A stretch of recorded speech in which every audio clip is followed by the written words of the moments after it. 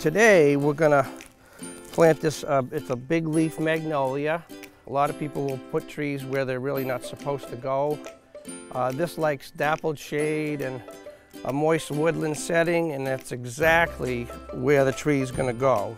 So we've got the tree sort of set up here, right about where we think we want it to go. So I'm just gonna mark, just roughly do an outline of where we're gonna dig the hole. For the width of the hole, which is very key, it should be 2 to 3 times the width of the root ball.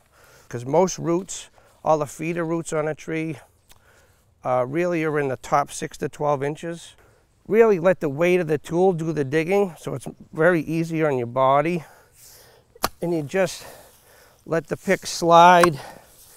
You sort of slide in a circular motion, and the thing just goes right into the ground, almost like a backhoe if you had a hydraulic backhoe. The other rule about this, you don't want to go too deep.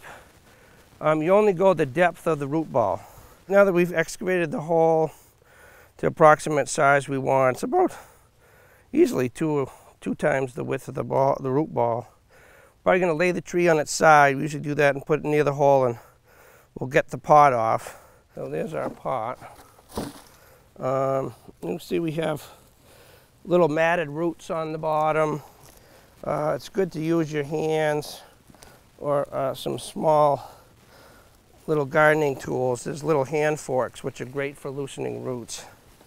Don't be afraid to take off even all of this existing potting mix. It's really not the soil the tree's going to grow in. So you can really kind of work the root system. You want to make sure the big structural roots are exposed so the tree can breathe. So we're going to try to scratch down along the trunk to see where we can find the first structural roots. You can actually see there's about 2 to 3 inches of soil that was piled up against the trunk before the root flare. So if you just took it out of the pot and stuck it in the ground at the level that you thought it was, it would be planted 3 inches deep, and about 5 to 10 years from now the tree would die. What I'm going to do now is we're going to mix some compost in with the existing backfill.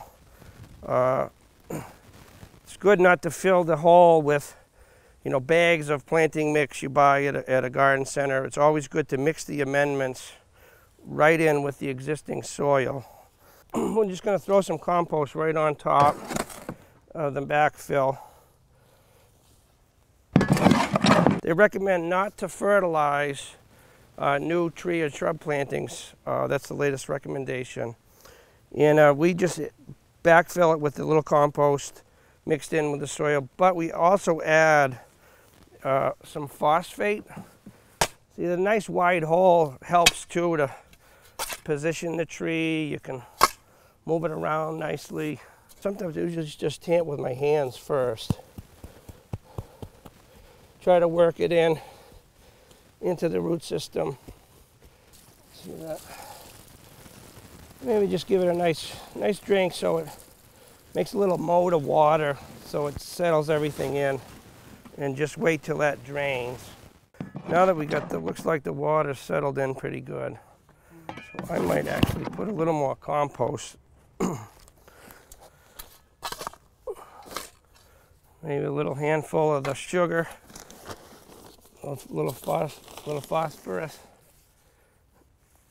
just like you were mixing a little brownie mix or something at home. Also, we always leave the small rocks, we always throw them back in the hole, because it's a great places for the roots again. Really, to have them go down and underneath rocks is a great situation for roots. Just kind of working it in still.